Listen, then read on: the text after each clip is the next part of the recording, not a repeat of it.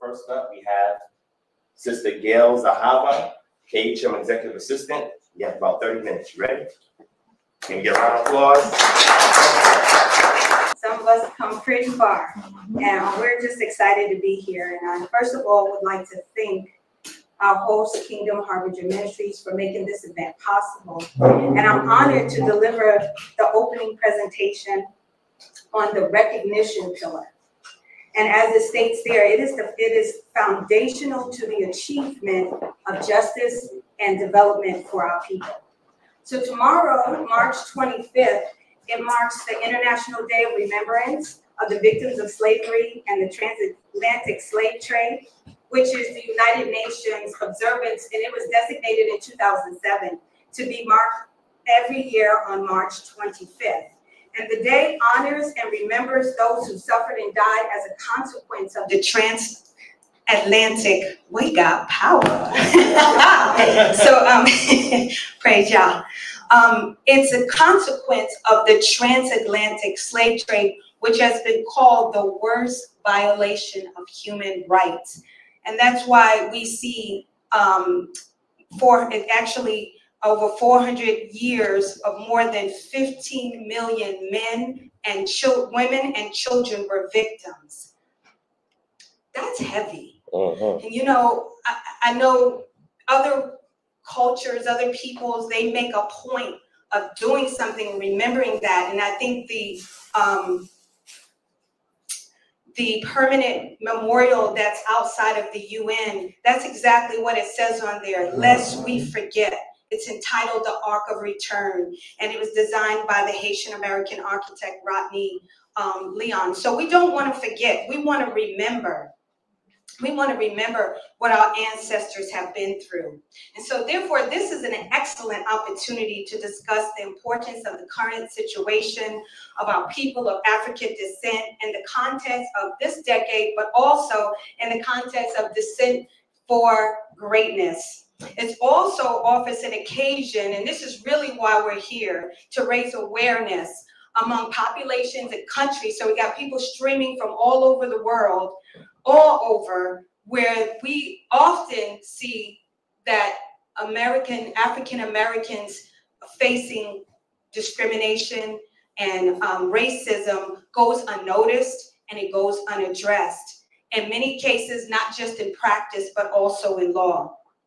So really at the outset, it's well agreed that no part of the world is free of racism and racial discrimination. And the lack of awareness, my brother, let me just say this, my brother is a Harvard law attorney, had no idea about this. So the lack, and he practices right here in New York. And so the lack of awareness of this, it just lends to that fact that there's an issue, there's a problem. And so today we're making a change. We're taking this moment to bring awareness to this very important conversation. So I want to call your attention to what the International Decade, what it's supposed to do. Let's see, I can, is this part plugged in too? So the International Decade presents a viable instrument to address common issues facing people of African descent, such as the following. You ready? Yep. All right. All right.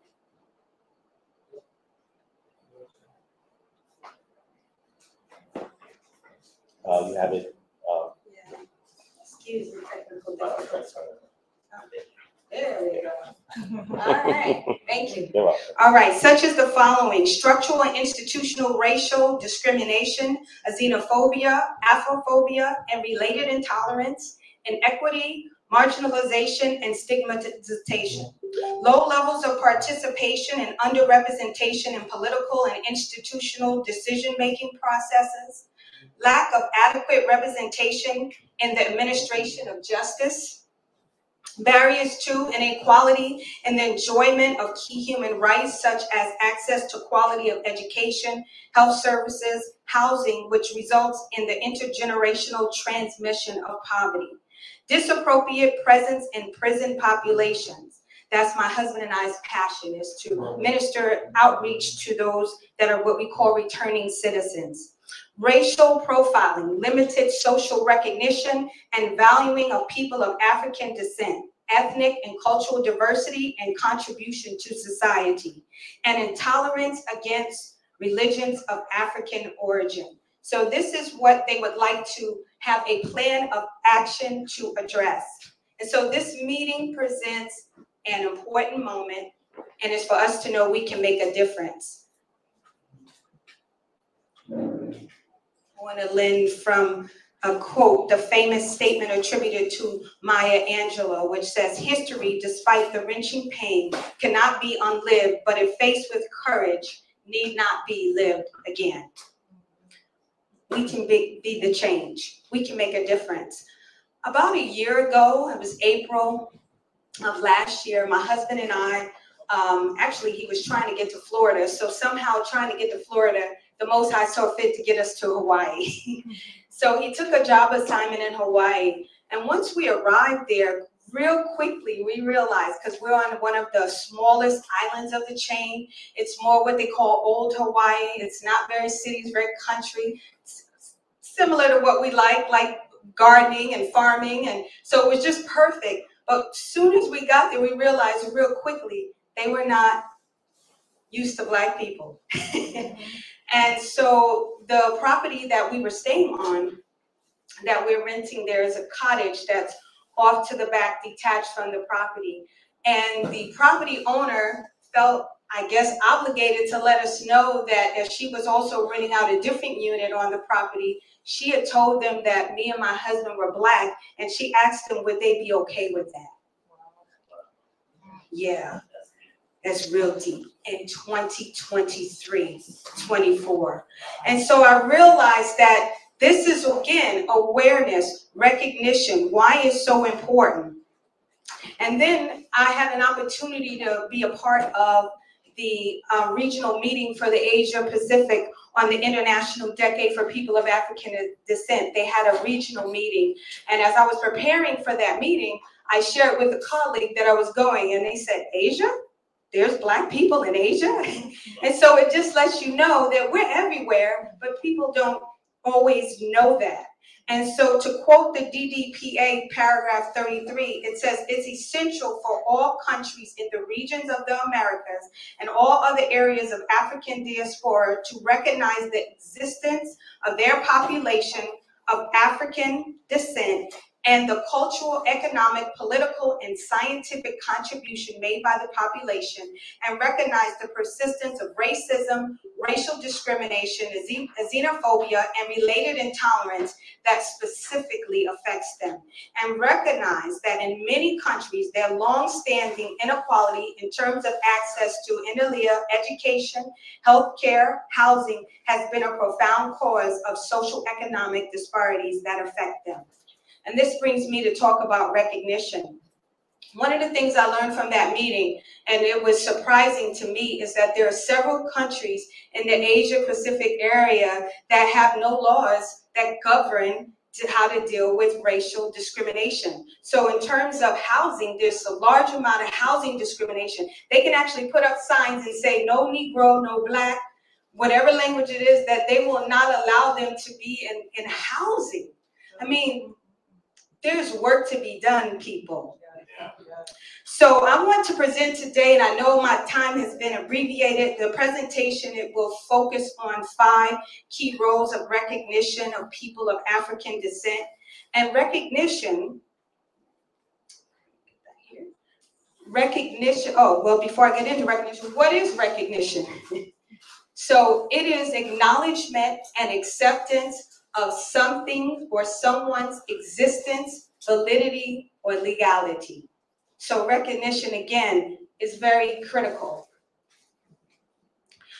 Recognition of people of African descent is the fundamental and essential first step to the fulfillment of and respect of their rights. So this presentation is going to focus on 5 key roles of recognition of people of African descent. First and foremost, Recognition must be established in the legislation and legal frameworks at the national and local level, as this provides the basis for legal protection of the rights of people of African descent against racial discrimination, which they can equally claim their rights. So what do we want? The outcome of recognition. My husband told me I was going to walk. I said, no, I'm not. The outcome of recognition is that we be seen, visibly, undeniably seen. We need a voice, and so we need to be heard, and we need to be seen. And so it's through our legal frameworks, it's through legislation that we can make that happen. And one of the things that the decade says is that we have underrepresentation. So we need to get involved. We need to be in strategic places where we can be involved in the decision making. Here it says the outcome of recognition should have unquestionable visibility and the active and proactive voice of African descent across all aspects of political, civic, economic, social, cultural, and environmental life at community and national levels. And so it's so important that we know what's going on within our communities, that we're being a part of our community, and that we're showing up and making a difference. The second point is recognition demonstrates the accurate and respectful representation of history and culture of people of African descent, their role in societal development, and their contribution to all aspects of life and living together. So in this regard, we're talking about education. So we would like to see in our curricula, both primary, secondary, college level, our stories, true stories being told. Yes. Part of that is we can control the message by having our own schools. And so KHM is one of the examples of having a homeschool, being a part of that, being able to educate our children the way they learn, knowing how our culture, our customs, our manners, and being able to raise them with that pride of who we are as a people. So that's extremely important. And I want to use an example. This is just something that doesn't come out when you think of, okay, let me ask you a question. Where did most of the slaves that came through the transatlantic slave trade, where did they come from? West and Central Africa. Very true. It says historical documentation indicates that many Africans were taken from the West African coast, but that a large proportion were also taken from the former Portuguese colonies of Angola and Mozambique. So it's important that we teach our kids the full story, the whole story. We know what that connects us to, right? Yeah. All right. That's one other time. All right. The third point, I'm going to move along. I could say a lot and spend a lot of time there, but actually before I get to, I want to quote this.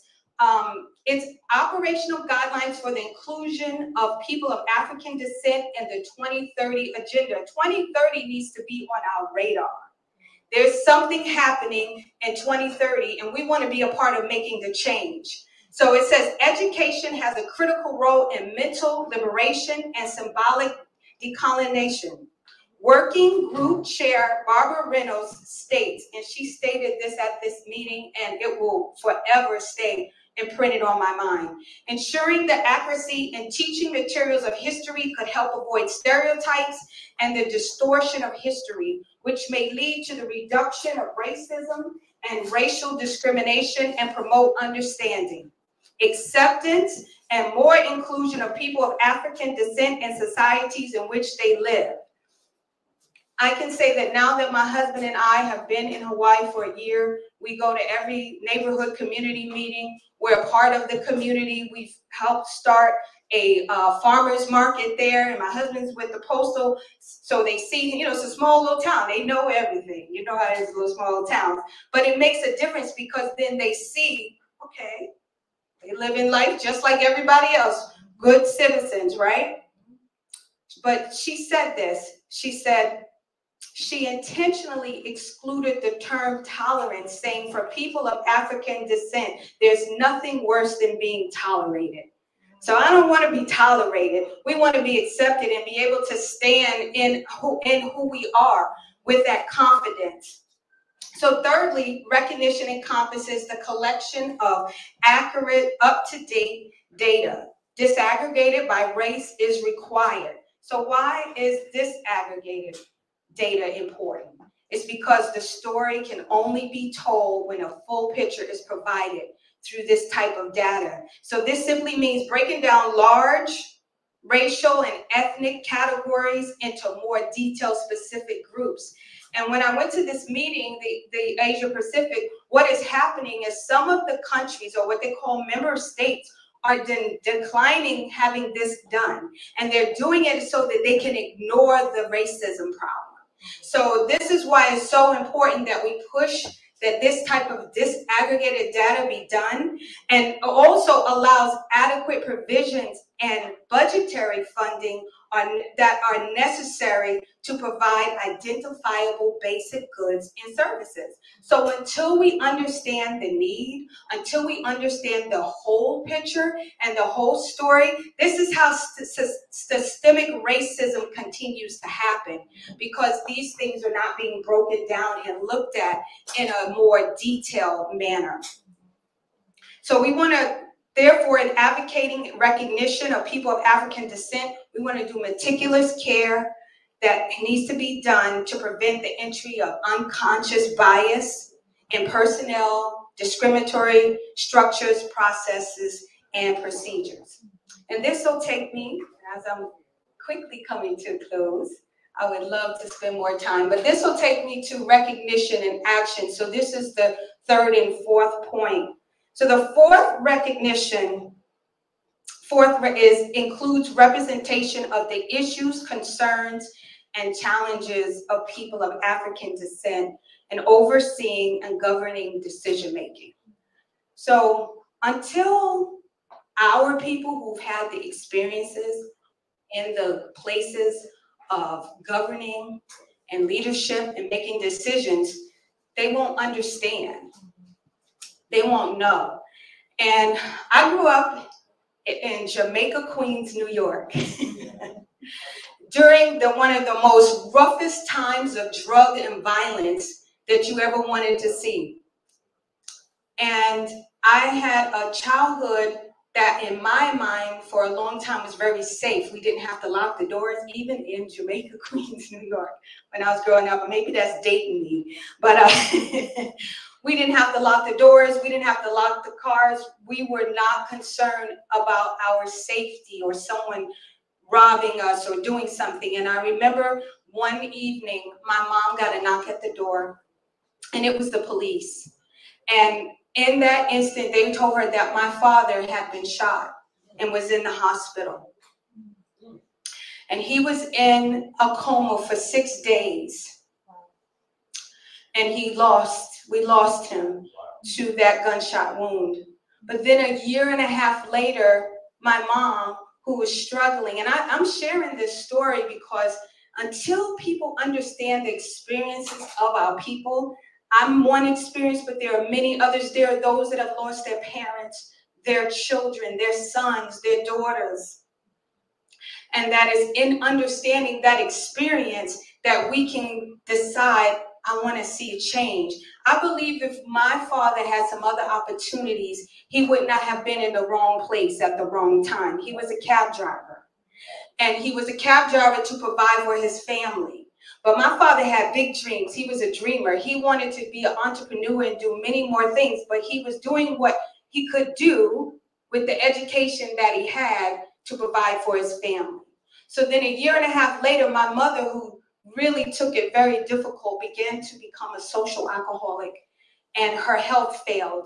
And she had a stroke, went into a coma. So I was 10 with my father, now 12 with my mother, went into a coma, and the same thing, in 6 days, we lost my mother. So as painful and as hard as that was, my sisters were there, and we held together. And a year and a half later, because taxi or cab driving was our family business, we all drove cab at one point. My sister, I know, right? My sister was driving cab and was also gunned down, shot twice, and killed.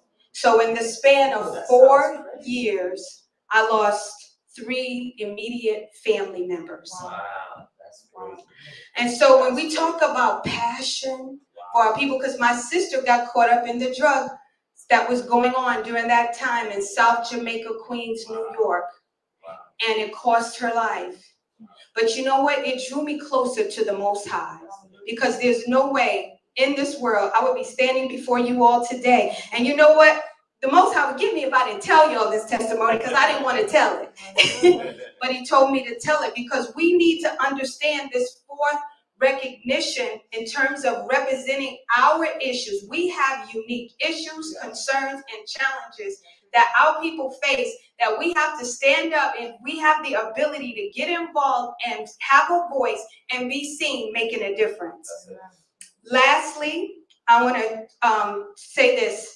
What does that mean? It means we have to have strategic involvement in our communities, serving on community boards, school boards, civic groups, community business groups, and social clubs. Likewise, people of African descent must participate in the community and in the national life, in all spheres and at all levels, and don't be apologetic. They like, where'd she come from? They don't have to know where I come from. I just showed up. They don't have to know where you came from. Just show up and start doing the work and watch the Most High bless as you are obedient to him. Now, these issues are not just limited to our issues. When you get involved in a community, you're going to have to deal with all sorts of issues, but show up. Lastly, recognition encompasses accurate, honest, and respectful representation in media, art, and literature. And this is why I'm so thankful, and you know, it's kind of like a blessing and a cursing with social media, but all the people here that are on social media, that have a social media presence, we are so thankful for y'all. Zion, Ashanda, Divine, oh my gosh, if we didn't find you all, right? You know, we thought we were crazy, right? And so it's nice to know that authentic, accurate, honest representation of our people can be done on social media. But it's not just social media, it's traditional and contemporary media. However we can show up with the honest truth, that's what we need to be a part of. And that's what makes the difference, because that changes their perception of us. So in conclusion,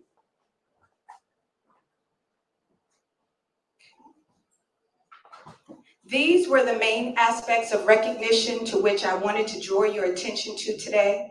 We urge leaders and citizens of our country and societies to be aware and intentional in efforts to address the situation of people of African descent, to recognize and respect their presence and their contribution to their societies. To achieve this requires political intentionality in accordance with the implementation of non-discrimination obligations that have been undertaken under the International Convention on the Elimination of All Forms of Racial Discrimination. So therefore, in final review, we want to have recognition in legislation, honest and respectful representation in history and culture, accurate representation in disaggregated data collection, proper representation of the issues, concerns, and challenges of people of African descent, and honest and respectful representation in media is how we enact change, and we provide, and here's the key,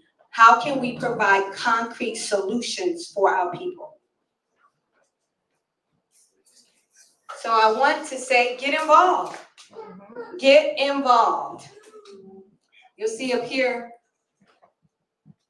we say this at KHM often, be the hands and feet of our Creator to make a difference and leave a positive indelible print on this world. KHM chapter launches in various cities and countries all over the world provide a vehicle where we can increase our representation and make a difference in our communities. So through community outreach, we're addressing societal ills, through community legal frameworks that foster empowerment, and through KHM community service and programs, we meet many needs of our people.